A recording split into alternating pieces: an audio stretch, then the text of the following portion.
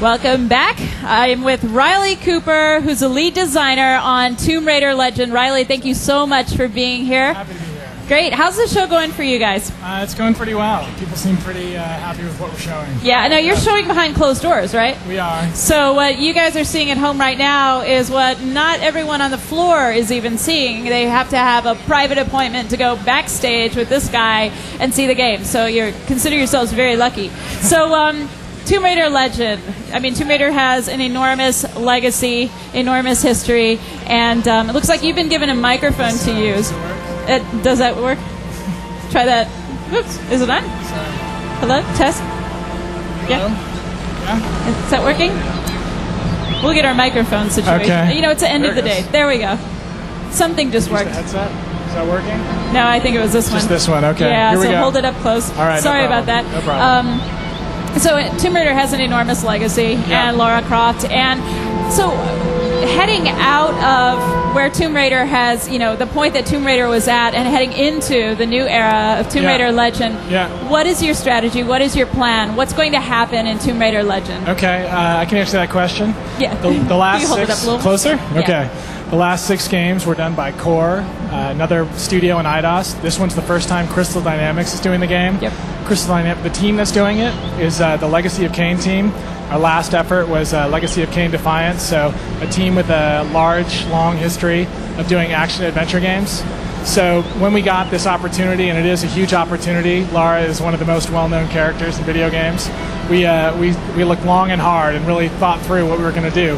The main things that we kind of found were that Lara is still a very cool character. People are still excited to hear about her, still want to see her really in a great game. Right. And the main thing that meant was updating her controls, actually. Yeah. And we've taken that one step farther. Not only is she up to date, but we think we're pushing the envelope just a little bit on what a character in a third-person action-adventure can do. And when you say updating the controls, what was most important to you in that? Probably the biggest switch was getting off the grid-based system.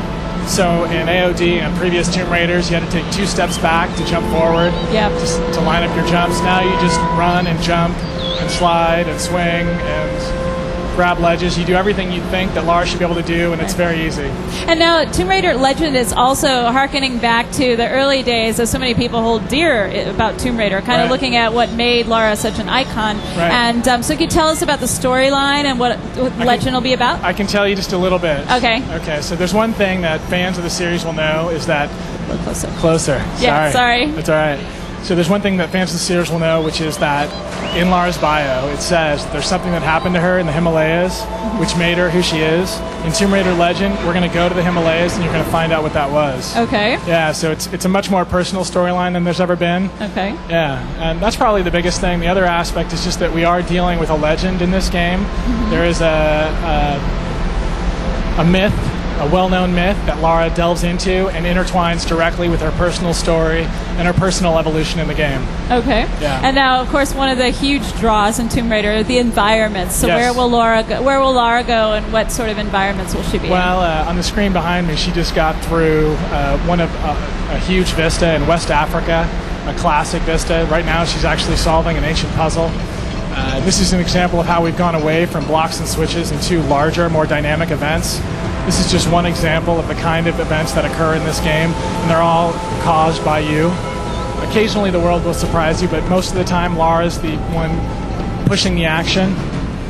So now we've just, the other big point I want to make right now, as we're seeing this on screen, is that Tomb Raider Legend is about going back to the tombs. About going back to the tombs, yep. Yeah, so unfortunately in AOD you spent about 2 hours in the abandoned streets of Paris. We identified that as maybe a mistake. Okay. It is Tomb Raider after all, so within 2 minutes, you're in the thick of it. Okay, great, great. Yeah. And so what are Lara's weapons? What will she use this time? Well, she always has her pistols. Yep, she both? pretty much doesn't leave home without them, on each hip. Good. As they've always been. But she can pick up any enemy's weapon. So once she kills someone, she can pick up their rifle, their shotgun, their RPG, a whole suite of weapons.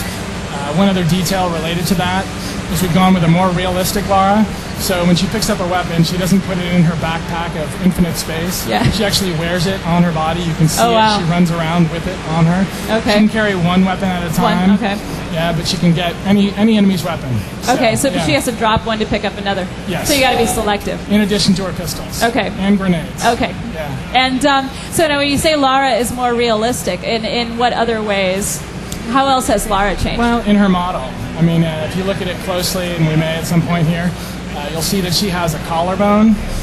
She has like tendons in her neck. And Wow. tendons in the back of her knees. So she's becoming like a real live person. Absolutely. We even took her model beyond the stage that we're at now, and it got creepy how real she was. Wow. So we dialed it back to as real as you would ever want Lara to be. Now, will there be? Can you tell me about the levels, or how much detail can you give? I'm not sure. I'm going to you little tell bit me. of detail. So right now, Yeah. like on the screen here, Lara's in West Africa. She's in a remote jungle in Ghana, a temple that no one had discovered before. Well, she does have company here. She always has competitors, but there's 8 levels in the game. Each one is in a different location, like very different. She hits just about every continent. So she's globe-trotting again, and yeah. Okay, I'm going to see if you want to talk to us a little bit more. We have a lot of questions coming in. Okay. And to find some here. Whoops. So could you talk a little bit more about her moves and some of the movements that she will do, which she's so well known for? Pretty much, if there's a surface you can imagine, she can move on it. Slopes, ropes, ledges, ladders, poles. I know I'm forgetting some because there's a lot. She's just extremely mobile. And if you in the video, you can see just how fluidly she does that. There's some sequences where you can string together 4 and 5 moves in a row. So hopefully putting to rest any concerns that we've been stuck in the past, things that didn't work with previous Tomb Raiders. Yeah. Okay. She controls well now. Yeah. And what do you think that people really like about Lara that you wanted to get back to or to maintain? There's a few things. I mean, one is clearly that she's a sexy character. So I think we've done that justice in this more up-to-date version of Lara. She still is sexy, and she's still in control of it. I think that's one of the reasons that makes her compelling. Yeah. Yeah. And she's very powerful. She does use her guns when she needs to. Yeah. She's not about combat, but she will fight if someone's getting in the way of her goal. So I think those are the things, and I think this game gives her a chance and gives you a chance in playing the game to experience that.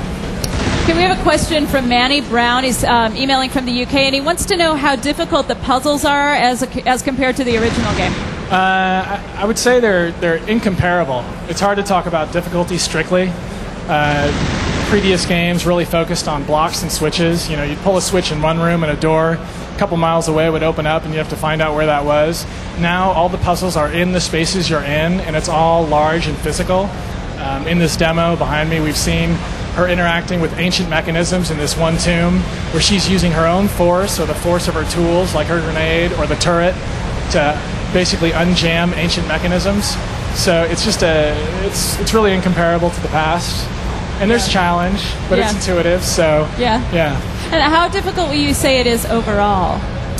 Overall, well, we're going to have 3 difficulty levels, so you can pick the difficulty that's appropriate for you. I mean, you will still have to take risks in moving through these spaces, but we'll have a lot of checkpoints, which a lot of people are happy to hear about. So right, absolutely. If you want to replay a level, you can, but you don't have to. Okay. Yeah. A question from the Netherlands, which you've touched on a little bit. Yeah. It looks like Lara's changed a little in her face. Why has that decision been made?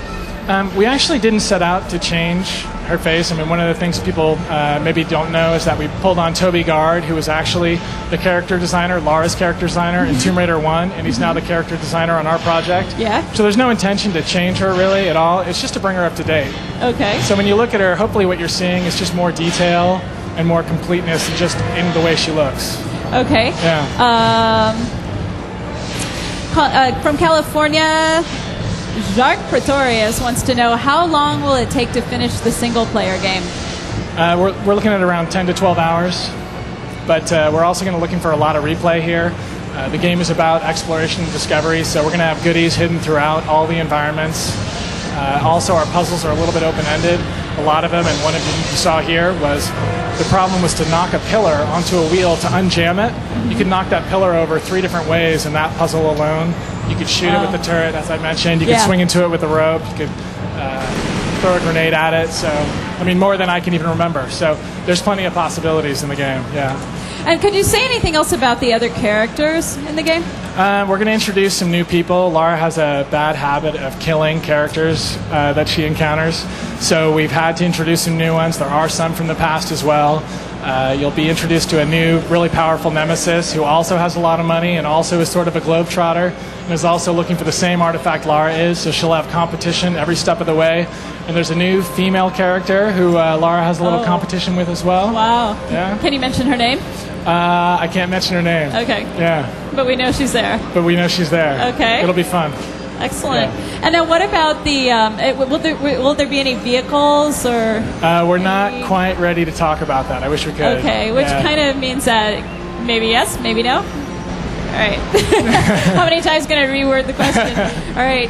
What about the sound and the music? And well, we have a composer who's focused on scoring the whole experience. Even in this demo, if we could hear it, you'd hear that it's really a film score. Okay. It's film quality, so you hear just a whole orchestra scoring each action that you do. So when you solve a puzzle, you'll hear just the emotion that's involved. Okay. Previous Tomb Raiders, that's one of the things they always did well, so we're certainly not looking to let that down. And Lara, of course, will have her kind of cheeky commentary still, right? Absolutely, and actually more so than previous games. Really? She has a headset, kind of like what we're wearing. Yeah. And she can talk to her tech team who are back at her mansion at all times. Wow. Well, hopefully she doesn't have to have a microphone and a headset, because that can be tricky with the pistols. She's doing a little better than we are right now, yes. As I can imagine. Yeah. You have about a minute left. Is there anything else you want to add about the game, like when it's coming out? Yeah, sure. It's coming out in winter. Okay. It's about as much detail as I can give on that. It's going to be on PS2, Xbox, and PC simultaneous. We actually have all three at the show. Okay. All in basically the same state. Okay. Any differences between those three? Yeah. We're going to up-res the textures on Xbox and PC. We're going to run at a slightly higher frame rate. But basically, it's the same game on all three platforms. And most people who see the PS2 version ask us if it's Xbox. Really? So really, if you've got the system, you can play the game and you're going to be happy. Okay. Yeah. And quickly, just about the graphics. Well, one of the key things that we have is a streaming engine. It's actually about the 5th or 6th generation of this streaming engine. Okay. What that allows us to do is put all the memory of each console on screen. Basically, if you're not looking at it, it's being dumped out of memory. Okay. So it allows us to do things that are just much more impressive than you see in a lot of games. Okay. And what word do you have to say to anyone who may have lost faith in the Tomb Raider series? Well, first of all, I understand. You know, you've played 6 games in a row, and they were all kind of the same. Yeah. We're going to go back to the tombs. Lara's going to be more real than she ever has been. She's going to control the way you've always wanted her to, and she's going to look great doing it. So I don't think you're going to be missing anything. Okay. I think you're going to be relieved. All right. Yeah. Well, Riley, thank you so much for the demo. We'll be showing you guys more at home. Right now we have some more E3 2005 for you. Take it away.